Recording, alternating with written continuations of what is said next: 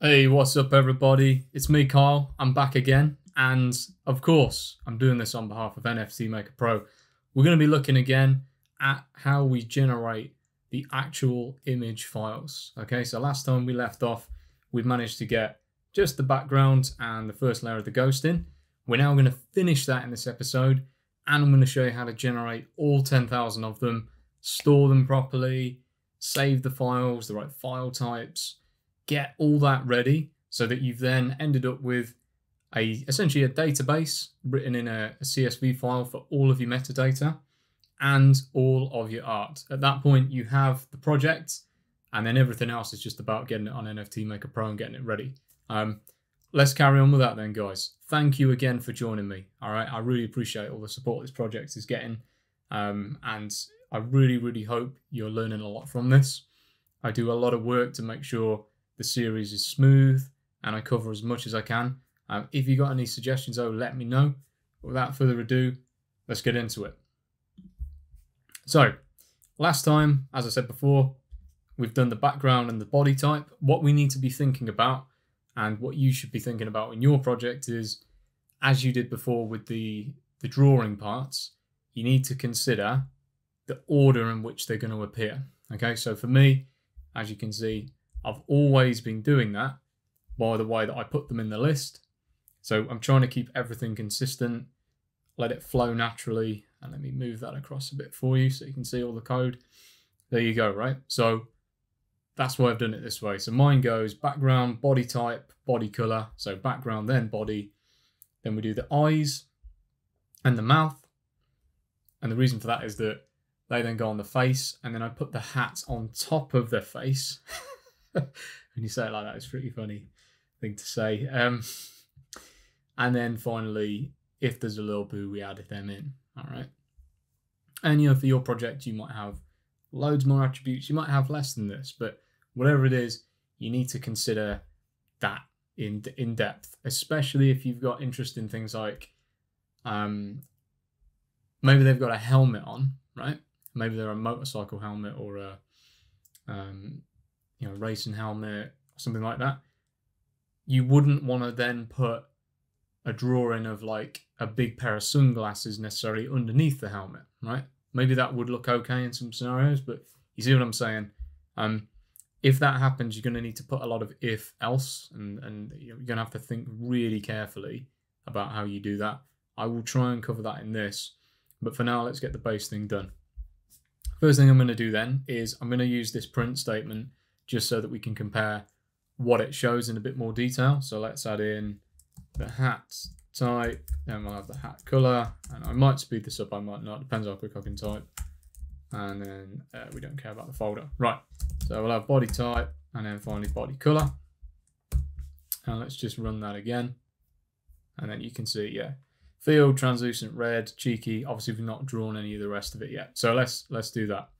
Right, literally speaking, because this is reasonably simple, what we should be able to do, and remember we've already dealt with all of that rarity percentage and all that, we can focus on drawing here, which keeps the code nice and clean.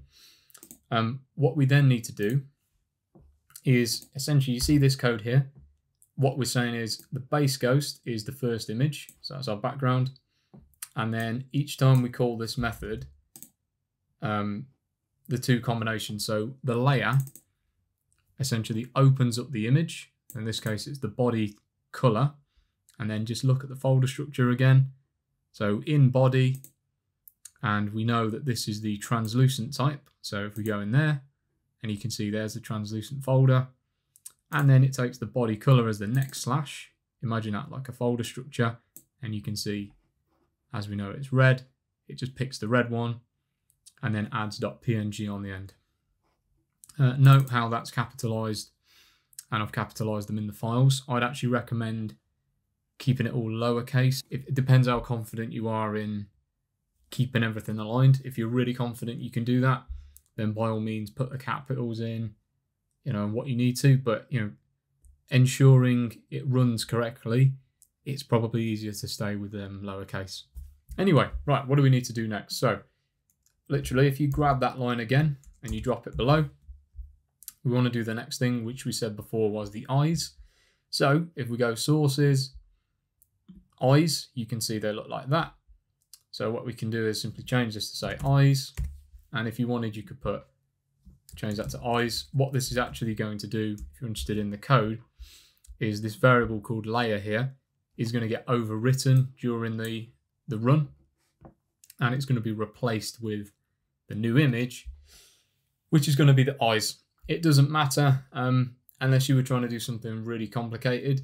You might want to like literally define them. So for example, it would be body image like that, and then you would have something like eye image. All right. And what that would do would keep these variables so you could call them later. I'm not going to do that because I want to keep this nice and simple for everybody.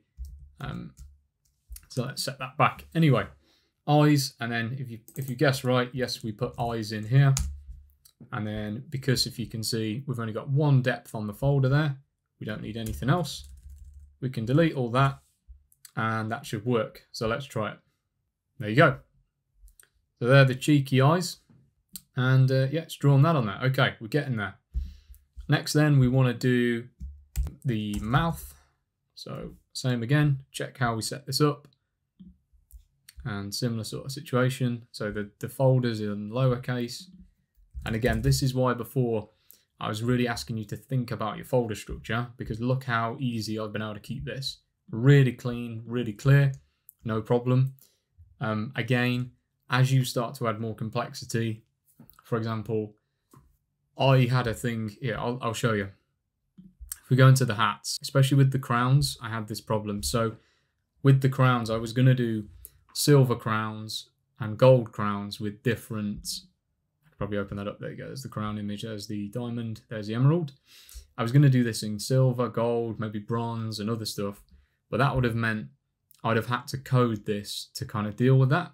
And at the time I didn't want two things. I didn't want that sort of extra if else in there because it's adding more, but it would have also meant the metadata would have had another choice, right?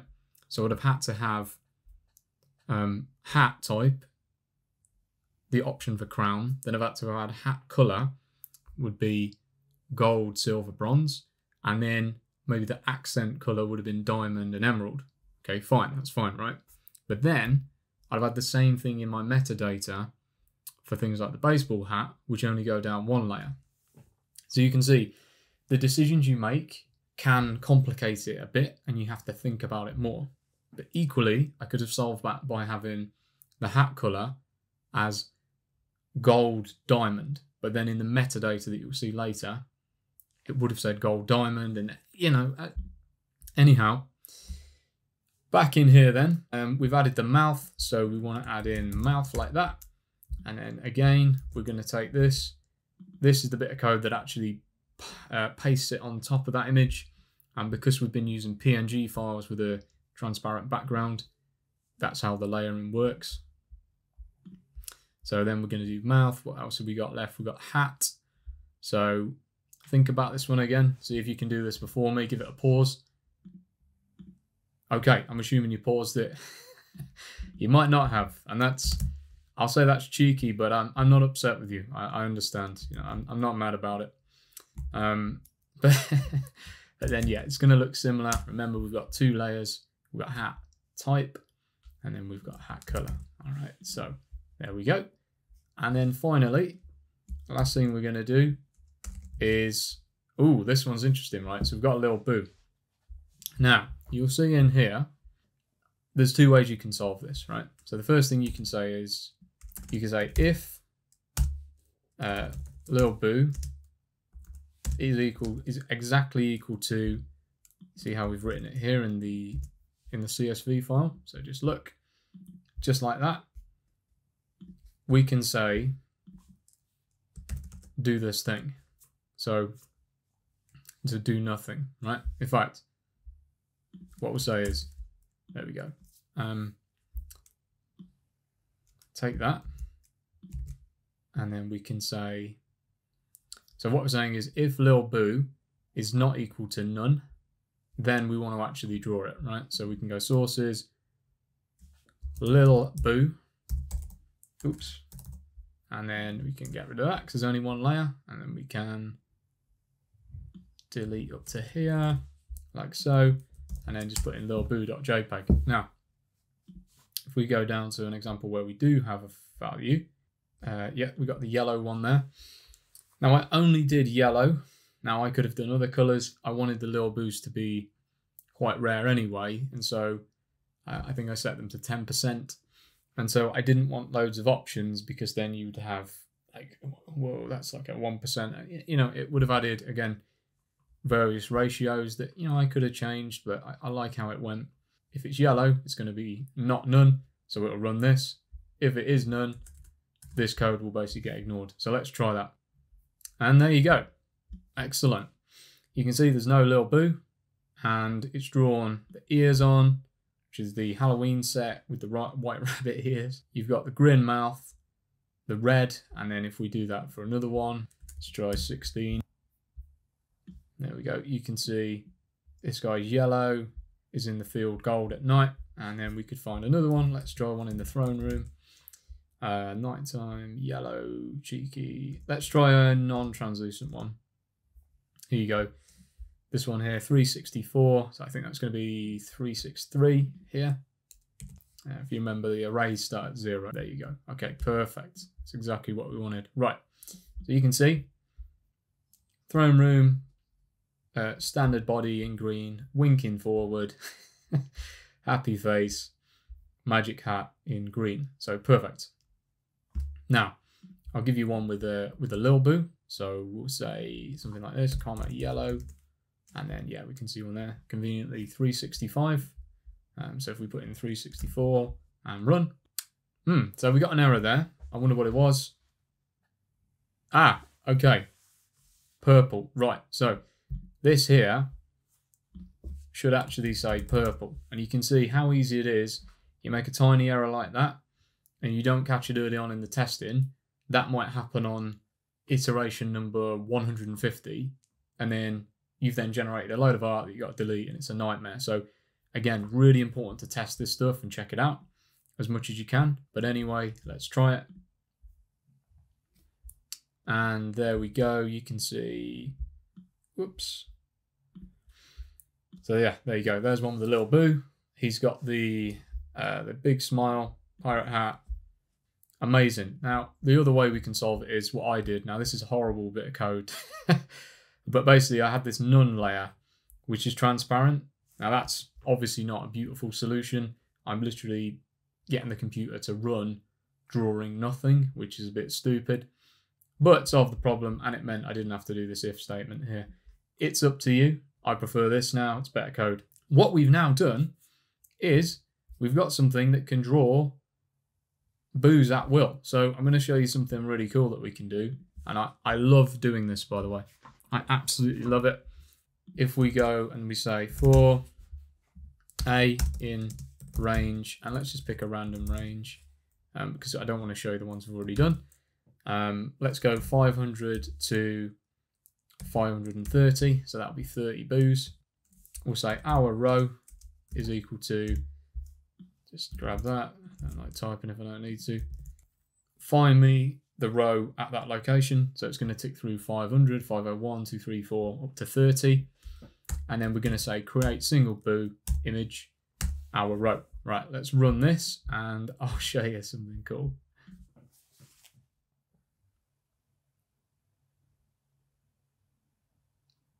Look at it go. I just think that's amazing to watch. It's just so cool. I think it's one of the most rewarding moments of these projects is when you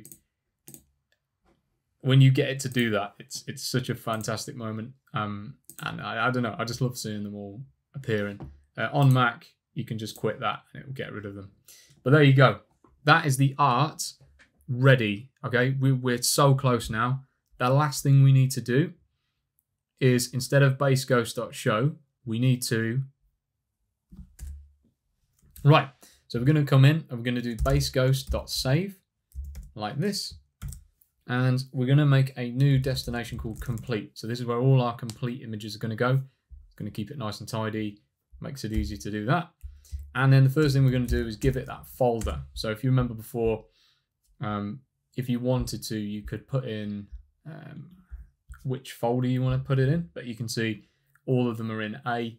If you wanted to split them over 10 different folders, 20, 50, whatever, you could. It would keep your directories easy to navigate.